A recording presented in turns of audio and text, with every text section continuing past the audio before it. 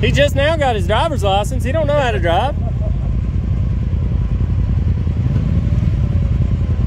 Little bunny foo-foo hopping through the forest, picking up the field mice, bopping them on the head.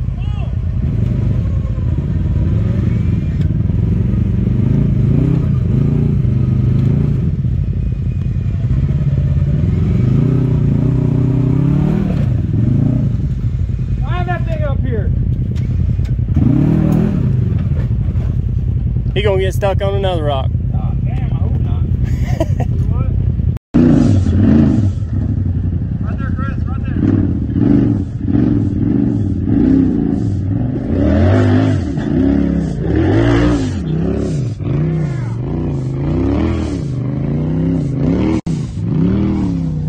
That's fucking cool.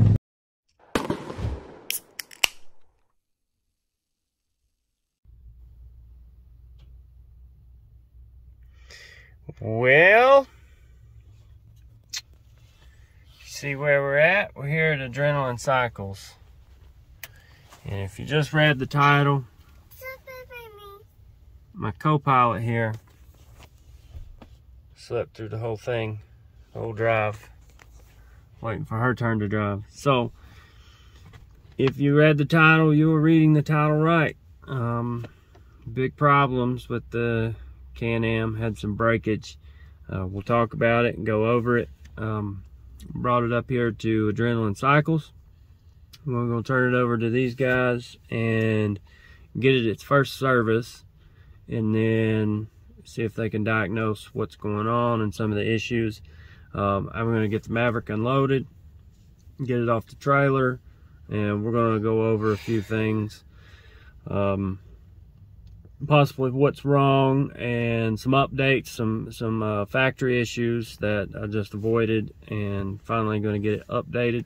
It's been probably about a year since I've been up here. Originally picked up the Maverick, so kind of an anniversary thing for it. So first time on the channel, consider hitting that subscribe button. Drop us a like for the video. You know, drop us a comment. What do you think? If you've had a Maverick, you've had any problems as such, let me know. Appreciate everybody's support. But anyways, enough babbling. We'll get this thing unloaded and we'll go over it and talk about it and go from there. So one issue I'll touch base with real quick. If you have a 2021 and came with factory winch and stuff, you've experienced this issue with the winch. If it falls below a certain voltage, it will, I guess, go into like a limp mode.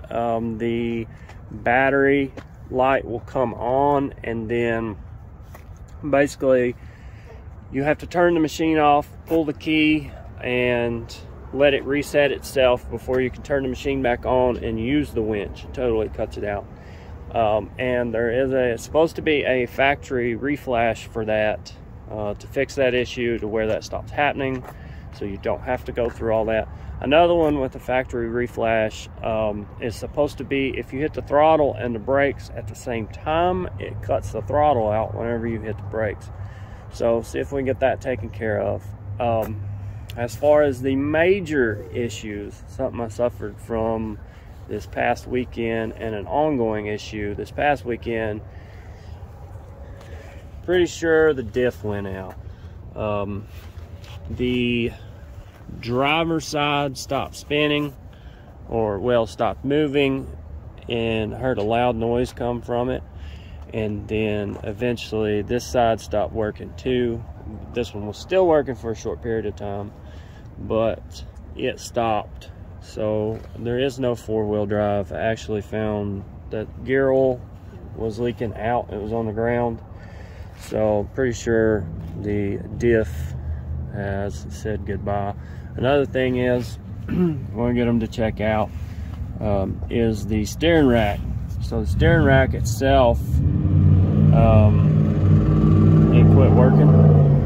Or well, it didn't quit working. It's got a lot of slop in it. So when you turn left to right, like, it doesn't steer as quick quickly as it has, and if you get up to a higher speed, you'll actually get the speed wobbles. So I'm gonna get these guys to check it out and also get it its first service. I just hit 100 hours, so the recommended service is 100 hours, 1,000 miles, no break-in service. So I'm gonna get this thing unloaded. We'll go in here, check out some of the toys in there. You wanna go inside and check out the toys? But yeah, here we go. We can get it knocked out. Well, we're back. Welcome back. Back up here at Adrenaline Cycles.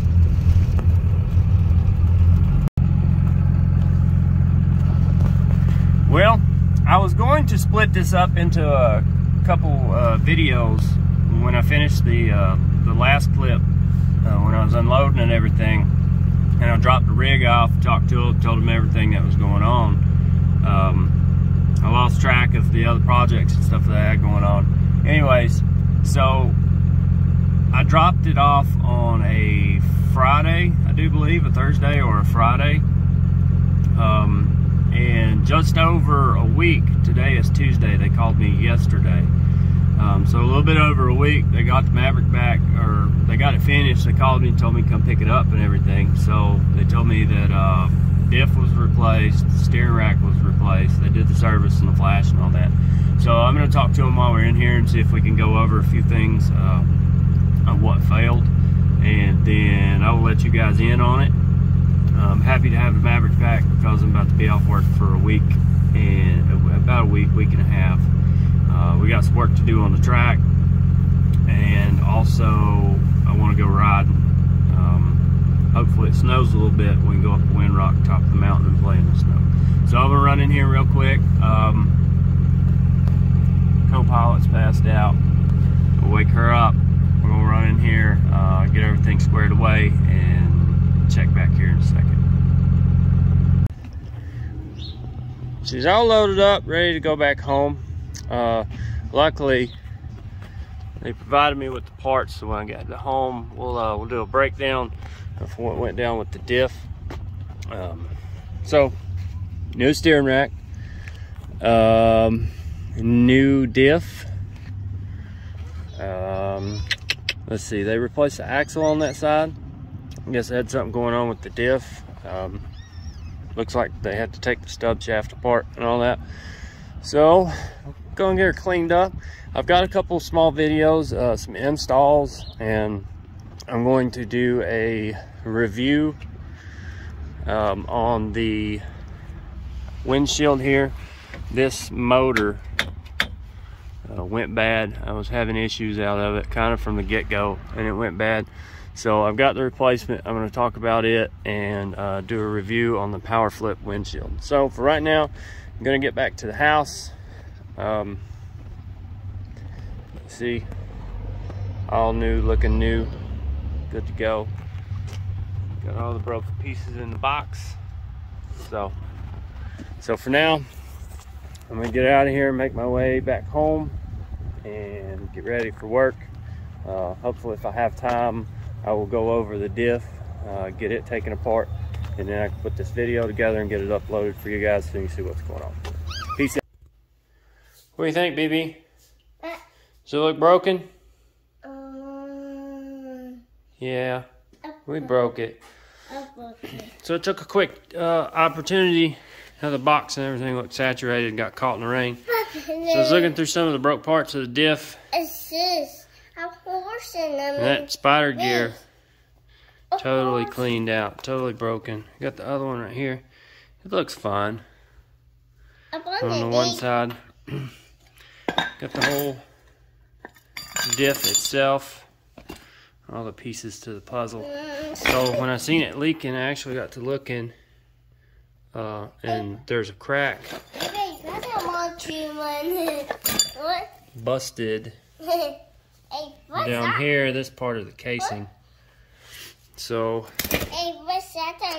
I'm not sure if the housing, maybe it's not completely broke through. Maybe the housing can be saved if I ever needed it. I haven't got the clutch packs and everything out. I know the axle, the axle piece is in here. And what's that? It's part of the axle. It's part of the axle, BB. So, I'm guessing from the looks of the other piece. Hey, what's that? I don't know where it's at. I've seen it. The axle itself was stuck. Yeah, maybe that was it. But yeah. So looking at all the pieces of the puzzle, the main ring gear looked to be alright. There was didn't seem to really be any damage. So that might be salvageable for a later date. All the little small pieces. Replace that. That one, that gear actually looks bent. It's my diff. Yes. Yeah. So I guess the main big problem that I've seen that this is a thing. If it focuses in. So yeah, that right there caused maximum destruction. But could definitely keep any of this just in case I ever have to do any type of a rebuild. It's there. So earlier in the video I was talking about doing a the flip, the BRP Can-Am flip windshield. So this little guy right here is one of the servo motors. I just recently had to replace it. I'm going to do its own individual video for this. So and give you some details, you know, what was going on, why I ended up having to replace that, and replacement parts, because it's kind of hard to find. But yeah, anyways, so Maverick, we're back up and rolling for right now until we break something else. Hope everybody had a Happy New Year and Merry Christmas and the whole shebang. So peace out, everybody. See you on the next episode.